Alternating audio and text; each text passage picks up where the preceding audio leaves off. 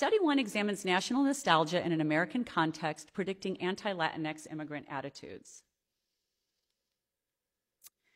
So here, 147 white Americans filled out an anonymous survey about beliefs about America. They completed a 6-item national nostalgia scale that was adapted from Smeeks and colleagues, but for an American context, and included statements such as, how much do you miss the way American society was in the past? Now, one of the recurrent themes that we see in white nationalist ideologies is a belief that racial and ethnic minority groups pose a threat to whites' power, resources, and culture. And so what we wanted to examine was anti-immigrant attitudes that reflect both realistic threats as well as symbolic threats. So we had 5 items that measured beliefs that immigrants pose realistic threats to America, and included items such as immigrants are a threat to national security.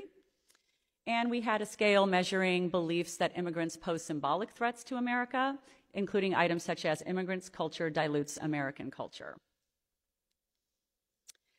So what we wanted to do is we wanted to examine whether or not the unique effects of national nostalgia predict realistic and symbolic threats while controlling for ideology. We know that ideology is a strong predictor of immigrant attitudes. And what we find is that even when we control for political ideology, we see that national nostalgia remains a unique and significant predictor of believing that immigrants pose realistic threats to America and Americans. We see the same thing with national nostalgia's relationship with believing that immigrants pose symbolic threats to America. So to summarize study 1, Longing for America's Past predicts beliefs that immigrants pose both realistic and symbolic threats to America above and beyond conservative ideology. But what remains unclear is if being nostalgic for America's past really means being nostalgic for America's white past.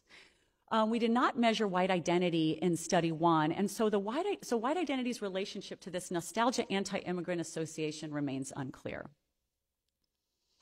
So in study 2, we expand the nostalgia construct to specifically examine racial nostalgia, or longing for a previous status quo for one's white race and ethnicity. And we test whether the link between white identity and support for extremist anti-immigrant policies and white nationalist ideologies can be mediated by this longing for one's racial past. 158 white Americans filled out a survey about identity and racial issues in America.